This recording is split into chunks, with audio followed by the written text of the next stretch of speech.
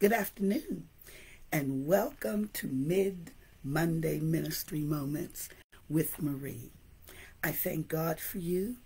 All is welcome. Thank you for joining me in this study that we're going to do today. I don't know about you, but I certainly have a testimony. You can probably hear the raspiness in my voice. I coughed until my sides were sore, but I asked the Lord to give me enough strength and to soothe that cause so that I could fulfill this commitment today. I pray you had a good week and a celebratory Sunday. I wasn't able to go. My husband and I, he stayed home with me. He was my doctor. He's the Iron Man, amen. But we did watch the service on social media. So I thank God for social media, amen. If this live is a blessing to you, which I think that it is, then share it. Share it with others. And if they cannot get it on Facebook, you can go to my YouTube page and type in all one word, Evangelist Marie Jenkins Arthur.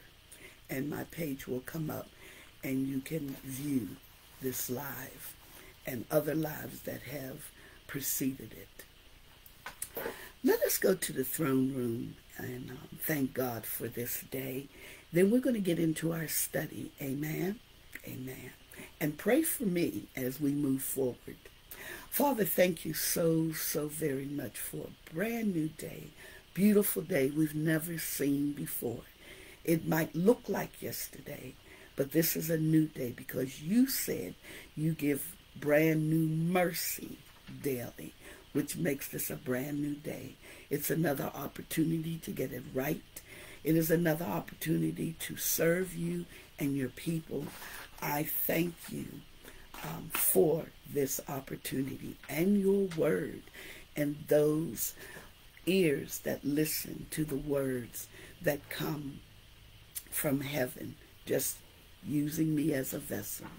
So let the words of my mouth and the meditation of my heart be acceptable unto you, O Lord. You're my strength. You are my Redeemer. And I pray that this word and all others will meet you at your point of need. Amen. Today's subject is residue. Safe or saved. And the scripture that undergirds this is found in Luke 16 and 13. And this is what Jesus said. He said, no servant can serve two masters. For either he will hate the one and love the other, or he will hold on to one and despise the other. No one can serve God and mammon. So you can't serve God and want to hold on to the practices of sin, which is Satan. It's either one or the other. Amen. So what is residue? Because it leads this discussion today. It is the defining or identifying patterns and traces of you that are left behind. Same as if you take a bath and you get out of that water and release the water, usually the residue that is left can sometimes be in the bubbles of in the tub, and the bubbles sometimes will hold the dirt or the residue that came from your body. Amen. Now, according to forensic psychology, they said that a residue is a natural coating of oil and other biological materials that cover our skin. So when it is pressed on the surface, it leaves a pattern behind, or an impression of ourselves. The prints include dead skin cells. This is what's left behind. Dead skin cells and fine lines of oil and other molecules that can be visible two ways. I'm just going to give you two ways. When they are coated with a dark powder or when infrared light is applied. So when we see these crime shows and they're trying to get the prints, if there's fingerprints, you see them either dusting or they add that infrared light and they will show up. Amen.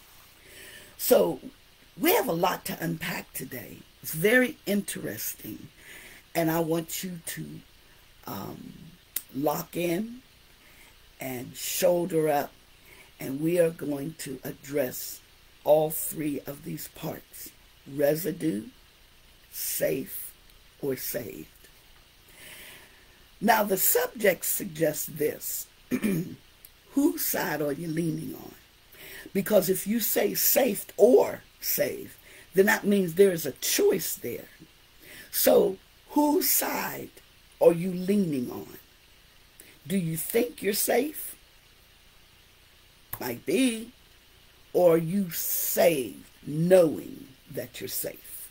The Bible lets us know in Revelations 3:15 and 16. Jesus was giving this word to John, who was out on the Isle of Patmos. And he had addressed the 7 churches. And this particular church that he addressed was the church of Sardis. And he says, I know thy works, that thou art neither hot or cold. I would that you would be cold or hot. So then because thou art lukewarm, neither hot or cold, I will spew thee out of my mouth. So let me ask you again, because this is self-reflective.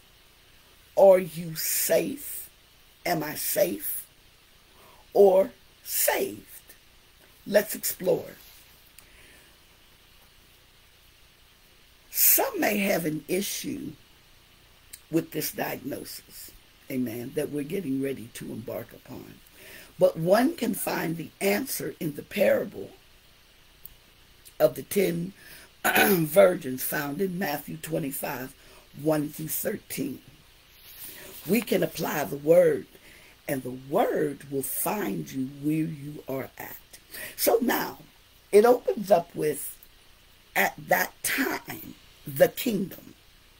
We are in that time.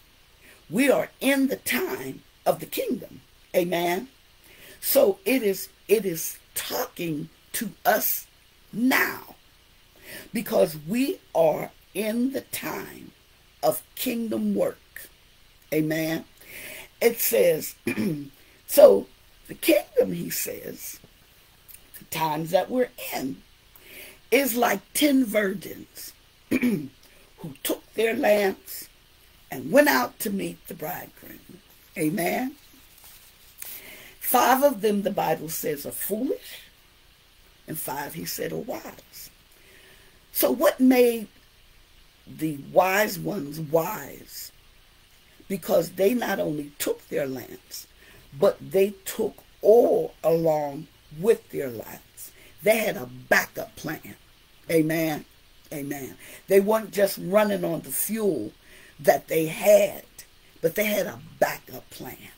They had some reserve. Amen.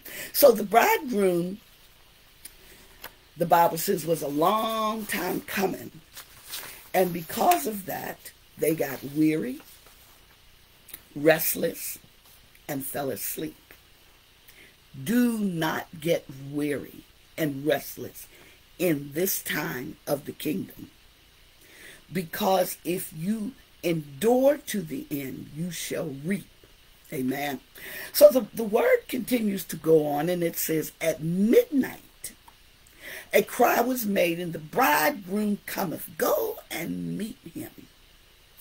So the 10 virgins arose, trimmed their lamps. And you know, those lamps that they had were lanterns that had those wicks. And when you trim a wick from it burning, I would suspect they may have burned all night.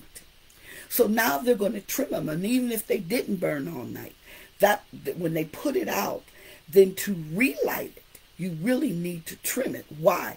Because it gives you a brighter light, a cleaner light. Amen. It's not cloudy. So the 5 foolish didn't have enough oil to make the trip. They didn't have no reserve. They just thought, you know, I got it. I got it. I don't need anything else. So they asked the wise ones, give me some of your oil. Now, they said no. This is what made them wise as well. Go purchase your own oil. You can't get to heaven on my prayers. My father was a Pentecostal preacher, but I had to learn Jesus for myself. Amen. So they said, no, you go buy your own oil. Go get what you need to get to where the bridegroom is. So as the 5 foolish ones went to the market, the bridegroom was there, and he took the ones that were ready. And that was the 5 wise virgins. And they went into the marriage supper, and the Bible says he closed the door. Time is up. You had all this time in the kingdom to do and prepare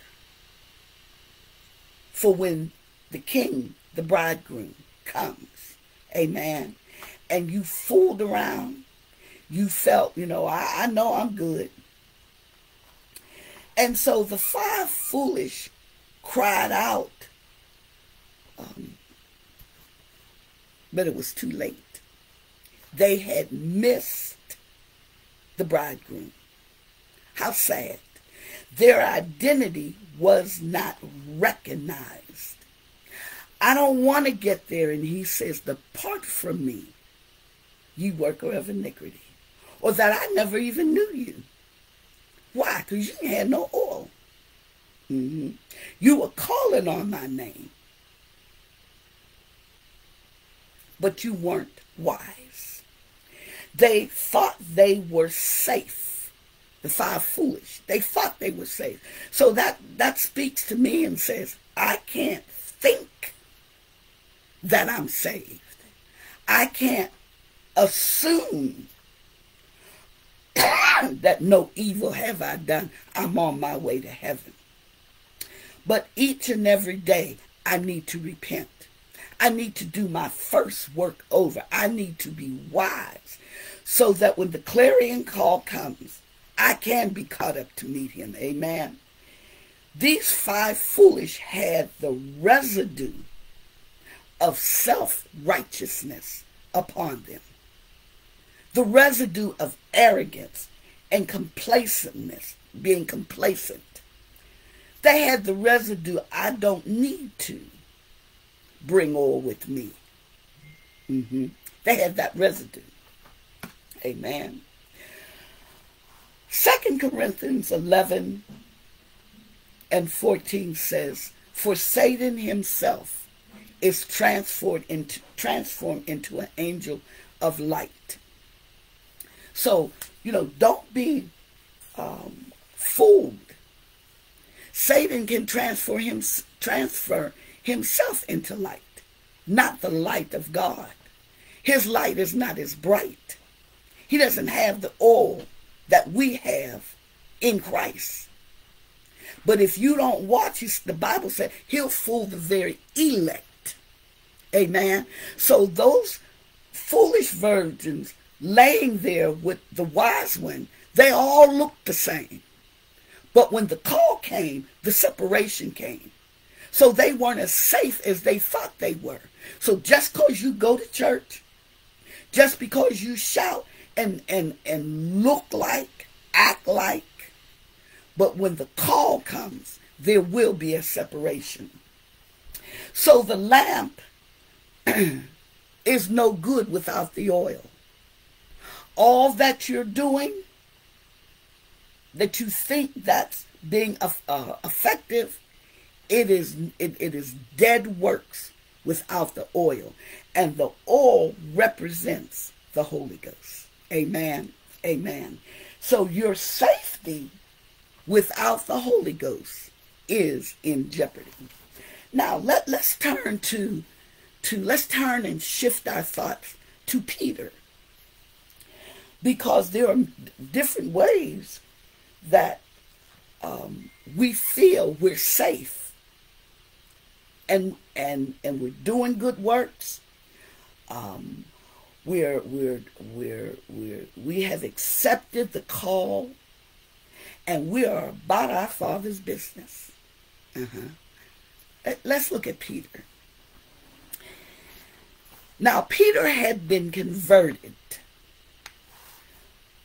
from his nasty, stinky, drunk, cussing, fighting stubbornness. He had been converted from, I can do it, denying Christ, being a coward, running on the day that Jesus was crucified and hid behind a door, in a room behind a door, being outspoken. Oh, I'll never deny you. Ignorant fisherman. He was converted from an ignorant fishing man to an apostle. So now, Peter's testimony is, I'm saved, sanctified, filled with the Holy Ghost, and I am an ambassador for Christ. Amen. He was converted. He accepted the call. So Jesus can take the most raggedy life and make it righteous. Amen. So Peter emerged from the upper room experience, preaching to the devoted men from all nations about Jesus Christ. And the Bible says 3,000 souls were saved, because this was all part of that big celebration they did known as the Passover. So those men that were there, when Peter got finished preaching to them, not cussing, not fighting, but preaching Jesus and him crucified, all of them gave their life to Christ. So Peter, as we read on in Acts, he joins up with John. And they went to the temple, and going to the temple, they encountered a beggar, and he was begging for alms or for money. And Peter, strong and bold, tells the beggar, silver and gold I have none, but such as I have I give to thee. Amen. The Bible says that he prayed. Then he took the man's hand and lifted him up, and immediately the man walked. Amen. The Holy Ghost was working through Peter. And when you continue to read, people were putting their aprons and clothing in the street for him to walk on. So just that they could be touched by him. They would want to get into his shadow, because God was using him mightily. Amen. He was highly anointed. And the same way he was in sin, God flipped that, was the same way he was for kingdom work. He was bold and brassy. Amen. He would step out on faith. He wasn't afraid of the enemy. So Peter was threatened not to preach. Said, we don't want to hear that. These are the Jewish leaders. Amen. So they imprisoned him. And even when they locked him up and locked him out, the Lord sent an angel and opened the prison doors, release the chains that they had on him. When you belong to God, can't nobody imprison you. Amen. And he escaped. Why? Because he was protected by the Lord. In the 10th chapter of Acts, as we continue to read about Peter, Peter went up one day upon the housetop to pray. Like probably any other day. This might have been a ritual like we do in the mornings. We pray, and maybe during our coffee we do meditations and so forth. So Peter went up on the rooftop, as he probably always has done, to pray. And he was hungry, but he fell asleep. And he went into this trance. And he saw heaven open and certain vessels descending upon him. Now, it just said he was hungry. So the vision that the Lord gave him dealt with animals, right? Because he was hungry. And it would get his attention. So there were all manners of these four-footed beasts. The wild ones, the creeping ones, the fowls of the air that fly. And so after he saw all these animals, big, small, in between,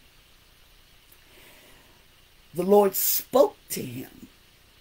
And we like it when we hear from the Lord. But I don't think this is what he had anticipated. The Lord says, Peter, rise, kill, and eat. See, because you're hungry. And I'm the one that supplies all your needs. But Peter was forward. And he disobeyed the Lord. Now you got to think this is the same Peter that was locked in jail. God sent his angels to get him. He healed people, prayed for a man, took his hand to raise him up, and he just walked. Preached in the temple, even when they told him not to. He was strong. I'm on fire for God. But there's going to come a time when you're going to be tested. Amen?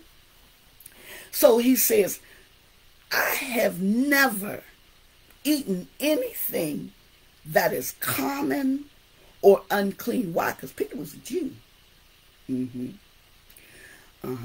Even though God had saved him. And when the Lord saves us, cleans us up, and fills us with the Holy Ghost, that supersedes anything else. Am I Afro-American? Absolutely. My skin is dark. My heritage is dark. Amen. There is slavery in my lineage. But because I am saved, I am now the bride of Christ. That supersedes. I'm still in this life. I'm going to still be recognized as a black woman. But who I really am, I'm the bride of Christ. Amen. So Peter said, now I've never eaten anything common and unclean. And the Lord rebuked him and says, what I cleanse is clean. I supersede your Jewish heritage. Amen. And don't call anything common that I clean. Amen. So Jesus had an assignment for Peter. So this went beyond just him being hungry. This went beyond just rebuking him and letting him know that because I'm in you, Father, Son, and Holy Ghost, you are not your own. Why? Because you've been bought with a price. So I have an assignment for you. I want you to take salvation of the gospel to Cornelius. Cornelius was not a Jew. He was a Gentile. The Lord said, he's a just man. That would be like saying to us, I want you to take the gospel over to a country that doesn't even believe in God. They do witchcraft.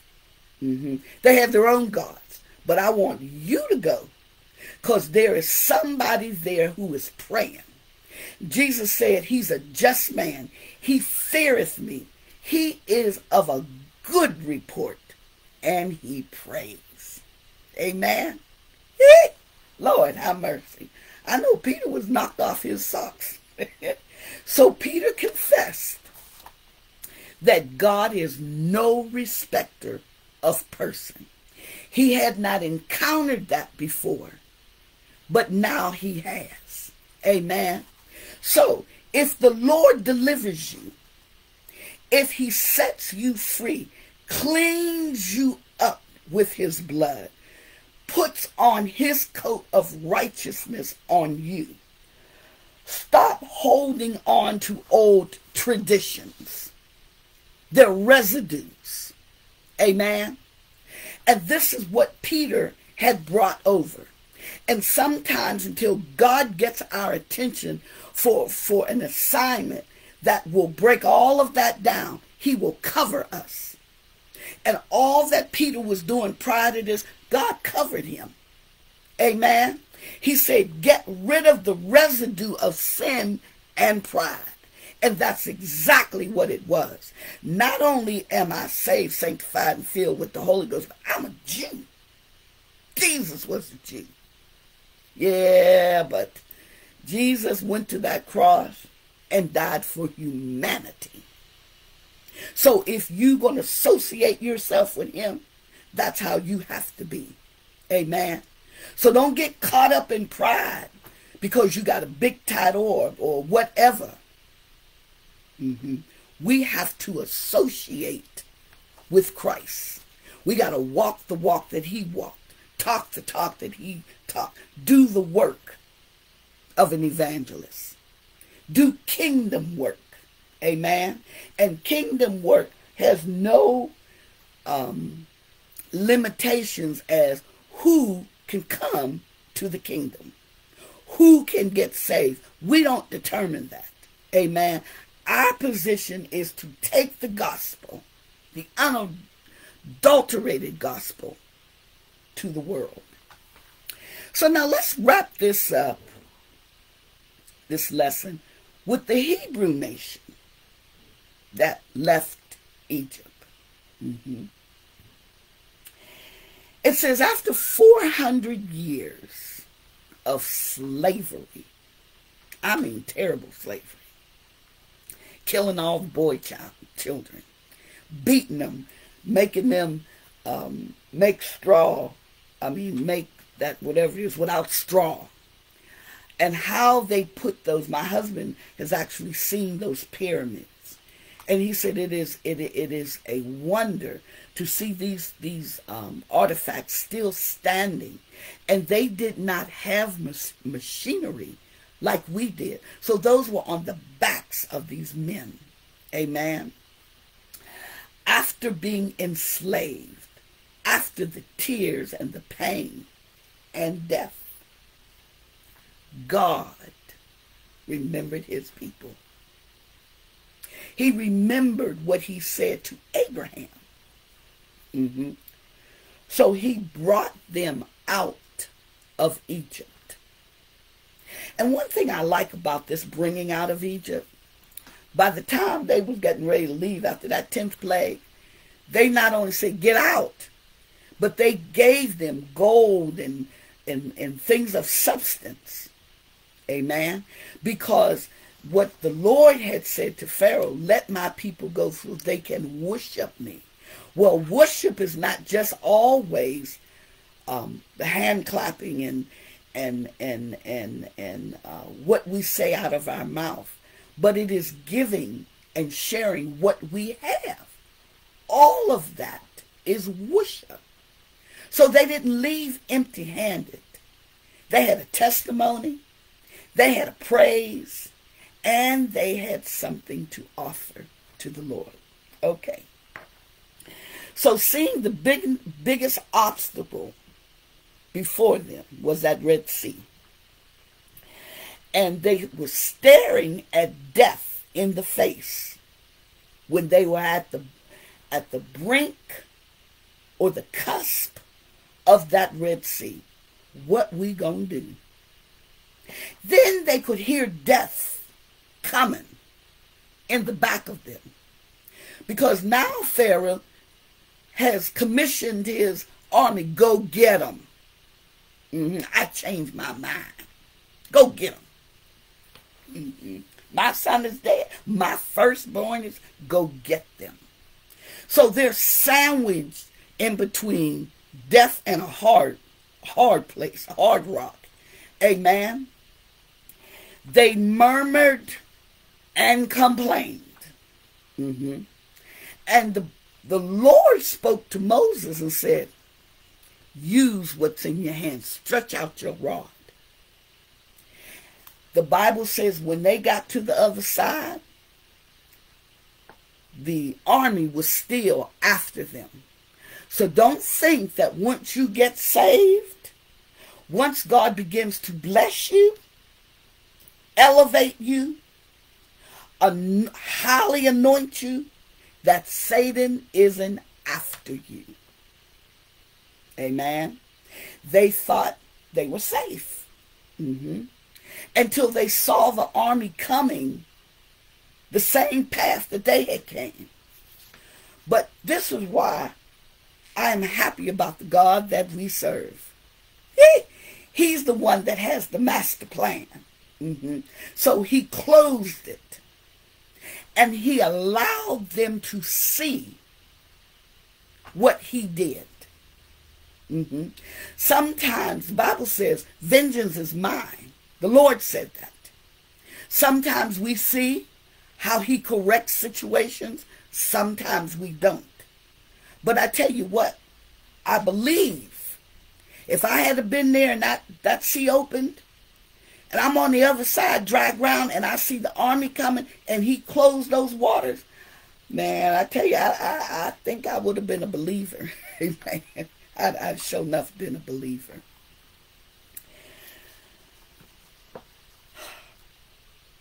But that did not satisfy them. They murmured and complained. Now we don't have no food. They murmured and complained. We don't have pure water to drink. We should have stayed in Egypt. Ooh, that's like a slap in God's face. We haven't seen Moses in 40 days. So we're going to make our own God. We should have stayed in Egypt. We thought we were safe. Going to a land that would be ours, that would flow with milk and honey. But we should have stayed in Egypt. Because apparently, we ain't got no plan. We don't know where Moses is at. Don't nobody have any instructions. We just out here. We should have stayed in Egypt. And because they carried that residue, that sin, God brought them out of a place of sin, of contamination, of being a slave to another man. And you gonna tell me because times are a little bit hard right now, we should have stayed in Egypt? Isn't that what we do? The moment we have to go through something, we'll say, I didn't have it like this when I was in the world. I enjoyed when I was finger popping and doing all that stuff. I ain't got to put up with this stuff from the church. We do the same thing. They had the residue of Egypt upon them and in them. Amen. And because of that, the Bible says that whole generation that came out of Egypt, that brought that residue and the mentality of it, the infestation of it, brought the sin with them. Instead of shaking it off, being set free. No, we should have stayed in Egypt. The Bible said all of them died right there in the wilderness. Amen. To a new generation emerge. So let me conclude with this. According to the text, which says residue, safe or saved. The safest place is in the will of God. That's where your safety lies, is allowed. People build mansions and fortresses that have all types of security systems, all kind of beams. You need your face recognition or your prints, and yet somebody can break through. You think you're safe. People build mansions on the side of hills like in L.A., and a good storm comes, and you just whoosh right on down the hill. People have all kind of security guards and guard dogs, thinking they're safe. But the safest place to be is in Christ, because he has weapons that Satan can't touch it. He can dispense angels. He can speak. The Bible says he can just speak a word. He can send his word, and it will heal you. That's the safest place to be.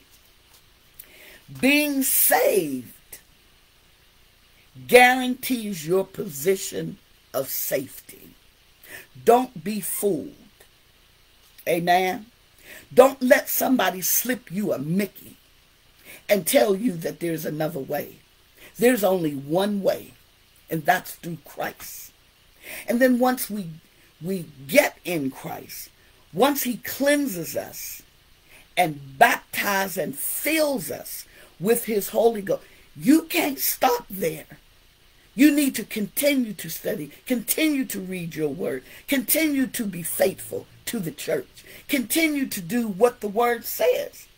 And whatever issues you have, you'll find it right there in the word that will correct your behavior or your stinking thinking.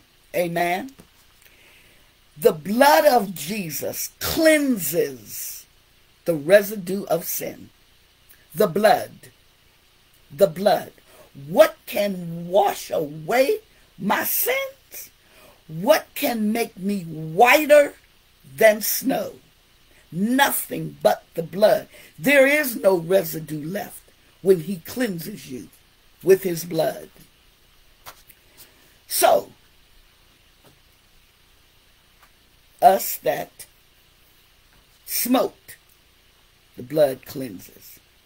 If you were drinking or lying or stealing, backbiting, nasty attitude, selfish, the blood will cleanse that. If it's all about me and my four and no more, the blood will cleanse that stinking thinking. I have to step on you to get ahead. Oh, blood works on that too. Amen. We who were schemers, we had schemes to acquire what we have. Devious thoughts of hurting someone. Unhealthy relationships. Women, don't stay in unhealthy relationships. If he's calling you out your name, my mama didn't birth no B word. I'm not your old lady. I'm not the H word. Oh. My mama didn't birth that. Come out of those relationships. Ain't that much love in the world. And if he put his hands on you, bye, bye, bye, bye. Sometimes it takes a while. I understand that. But seek with all your heart for God to help you get loose from that type of relationship, because it doesn't end well. Non-purposeful transactions. So you say, well, what is that? Well, people who you think that they think that they have your confidence. There's a situation now where somebody is in court trying to prove that they didn't steal the money for personal gain because they had a power of attorney. You don't need those kind of transactions. You don't need to steal and undermine to get what you need. If you're in Christ, he said, the cattle on 1,000 hills is mine. Ask for it. But you got to ask in his will with the right motive and the right purpose. Why do you want it? Why do you need it? You got 4 cars already. Why do you need the other car? A deceiver. That's straight from the playbook of Satan. That's what he does, deceives. What they used to say, straighten up and fly right. You don't have to be a deceiver. Listen, I'm the bride of Christ. Amen. And a good husband will supply. He gonna take care of his bride. And the word says, husbands, love your wife. Gonna take care of me. He's not gonna let me starve. He's not gonna let me be without. And he's gonna do it the right way. He ain't gonna go out here and steal and hit somebody over the head to do it. But he's gonna pray, and God is gonna make a way. Amen. If you are in drugs or alcohol, God can deliver you. When I was a prodigal daughter, I wanted to be like everybody else, because I grew up in the church, having to be there almost 7 days a week. I said, oh, when I get grown. Started smoking, and I didn't know about, for it to come out your nose and stuff, you had to inhale. And so I would just, and, they were laughing at me. So I finally learned how to do it and got hooked. So when I came back to Christ, I still had that monkey on my back. And I prayed. And I said, if you will take this from me, I with everything in me, I will live for you. And it must have been about a week later. That week was hard. But I remember going to church that Sunday, and God delivered me. That's been over 30-some years ago. I ain't do no patches, didn't have no chewing gum. God took the taste and the desire for it. And the test came, see, because back then you could smoke in your workplace and all that, is when I was around it, didn't even affect me. So I certainly have a testimony. God can deliver you. He can cleanse the residue. I didn't have no residue when he brought me out. And those who are pimping, excuse me, you don't have to pimp to get what you want, to allow people to abuse. You say, well, I'm not hitting her. I'm not doing the wrong. No, but you allowing somebody else to do it, so you just as guilty. Women. The best person you can have is Christ. Amen. So check the oil in your lamp. Yeah, you got a lamp, you got a wick, you look the part, but do you have the oil? Release old traditions of condemnation, and that's just what they are. They're traditions that continue to condemn you. Because if you don't dress like me, if you don't do it the way, if you don't say it, if they're traditions of condemnation. Come into the light. Let the Bible teach you. Amen. Amen. Get into a good church, Bible-based church, where they're preaching the unadulterated gospel, where you're allowed to express yourself in worship and praise. Amen. And I guarantee you, the confusion you might have today, you won't have it tomorrow. Amen. Amen. Because we're ambassadors. How can I tell you what to do if I'm not doing it? If I've never had a struggle, if he didn't bring me out, if he didn't cleanse me from my residue. Hey, hey. Reposition your safety in salvation. So I ask you again, are you safe or are you saved? And if you're saved, you are in the safety of his will, in his bosom, in his arms, in his grace, in his view. Praise God. Before I end, I just want to give a shout out to Bishop Carter. He is our brother in Christ. My husband and I love him so much. And he precedes me on Mondays at 12 o'clock. He comes on from 12 to 12:30, and then he joins in. So thank you, Bishop Carter, for your prayers and for the shout-outs that he gives to me. Also, an old friend of mine, Ardina Smith. I've been knowing her now for maybe about 11 years, and she continues to stay with me and support me. Thank you for your prayers.